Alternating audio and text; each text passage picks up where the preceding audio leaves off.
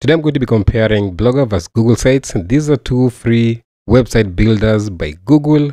You can easily build websites, all kinds of websites for any niche using these two free website builders. And in this video, I'm going to be doing a quick comparison between the two. We're going to be looking at 5 different categories for each and every one of them. And lastly, I'm going to give you my thoughts on what I think of each and every one of these free website builders.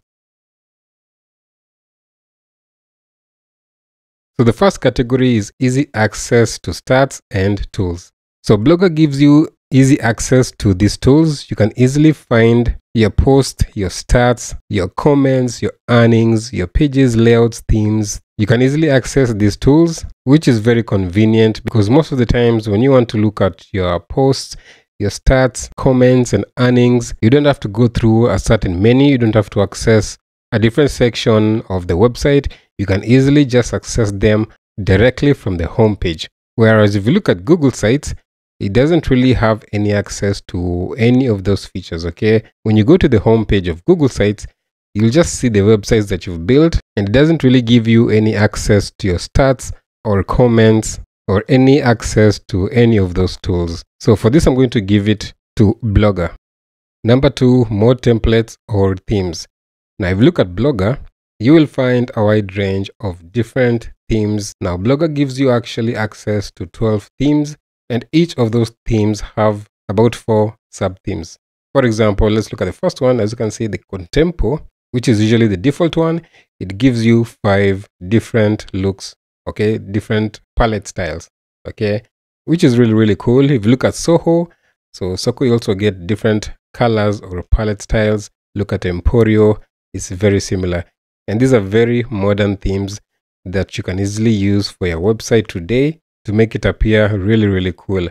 Now, Google Sites, on the other hand, does have templates, but not as many as Bloggers. As you can see, you have categories here. So you have personal, and personal has 2. So family update and portfolio. The second one is work. So under work, you have event, help center, project, team. Next, you have small business. So there is dog walker, holiday party, photo portfolio, restaurant, salon, and wedding. And lastly, you have education. So under education, there's graduates, professors, club, and student portfolio. So you still get different themes or templates, but just not as diverse as Blogger. Okay, you won't get a wide range of different templates, that is.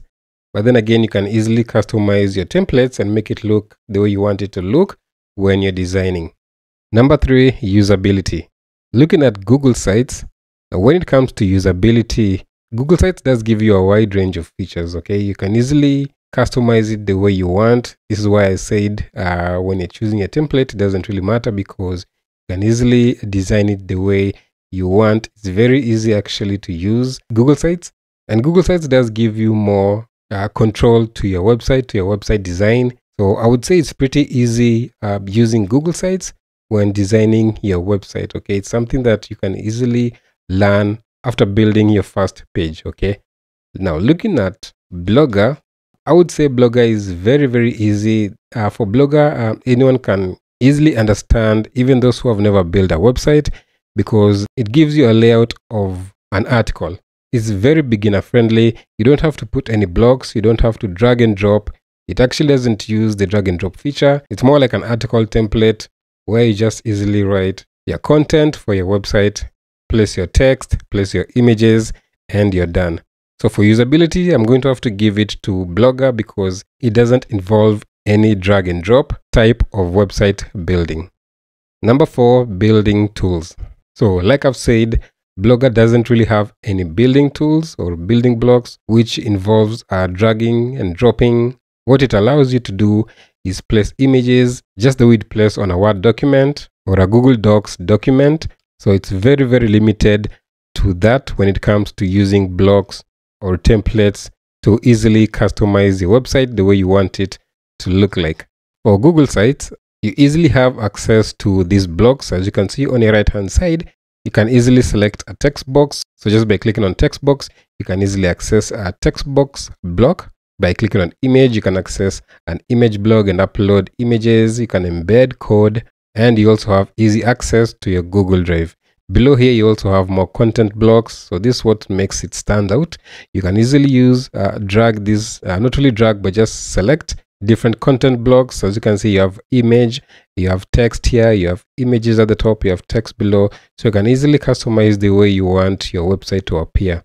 Okay, it makes it very, very customizable compared to Blogger. You also have more features here. You have the collapsible group. You can place a table of contents, image carousel, buttons, dividers. So all these features can be used here on Google Sites. So I'm going to have to give it to Google Sites on this one. Number 5, URL length. Now this doesn't really matter, but I know some people would be concerned on the default URL length that you get for each of these. Now Google Sites will have a much longer URL. As you can see, there are actually 3 different words. So sites.google.com. This will have to be there no matter what. This is the free domain that you get with Google Sites. On top of that, you'll have the name of your website, which is this over here, right? So if you remove the name of your website, this is basically how it's going to look like. So this is all what is included with the name of your website. Now looking at Blogger is much shorter. Okay, this is what you get by default, and it comes after the name of your website. All right, so you'll have the name of your website here, and then you have the blogspot over here. Okay, so if you remove this, all right, as you can see, it's much shorter compared to Google Sites. Now again, this doesn't really matter, but again, if you're looking for length, this is going to be shorter. Okay, this is going to be a shorter default domain that you get for free compared to Google Sites, which is much longer. But each of these website builders have a custom domain. So you can actually customize your domain for a monthly or a yearly fee, which is going to exclude sites.google. All right. And for Blogger, it's going to exclude Blogspot. Okay. So it's just going to have the name that you gave it without Blogspot or sites.google. Number 6, loading speed. Now, since both of these platforms are by Google, the loading speeds are going to be really fast. Okay. As you all know, Google has one of the fastest servers, if not the fastest servers. So loading speed will not be a problem for any of these website builders. No matter how long you make your website, it won't affect the loading speed. Even if you place multiple links, multiple affiliate links, it will not affect the speed of your website. Okay, it's easily supported because it has fast servers from Google. So loading speeds won't be a problem. Number 7, overall appearance. So this is the end look of your website. Okay, the final appearance of your website. Now again, this one just depends on the layout or the theme or the template that you've chosen. So say for example, Blogger. So if you go to Blogger, as you can see, they have different variety of themes which can make your website really stand out. And each of these themes, you can easily customize it, make it even look much better. So for example, if I want to change this one here, the 4-on-1 parenting website, I will just come back over here to my themes. I pick a layout or I pick a theme, okay, like this one here. I scroll down here and click on apply, click on download theme and click on apply. I would come back over here and refresh. And as you can see, it completely changes the look of your website. Now, personally, I prefer darker themes, so this is also subjective, but it just goes to show you that you can easily change the look or the overall look of your website.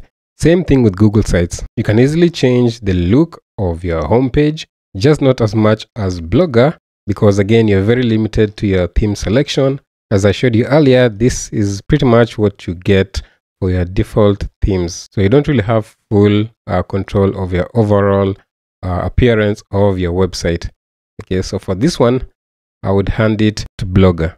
And that concludes my comparison for Blogger and Google Sites. Now, my final thoughts on each of these is that both of these website builders are effective. Okay, they're good in their own ways. Even if you're doing affiliate marketing, both of them work well. They allow you to insert affiliate links easily. You can build a website of any niche. So it just depends on what it is exactly that you want specifically from each of these website builders. If you want different varieties in theme selection or template selection, you would be happy with Blogger. But if you don't really mind about theme selection and you really care about full control of your website building, you can easily use Google Sites because it allows you to select or to use blocks and design the website the way you want it to look like. You can actually build your website much faster using AI website builders. So check out this video right here where I show you different AI website builders that you can use to build any affiliate marketing website. Thanks for watching. See you on the next one.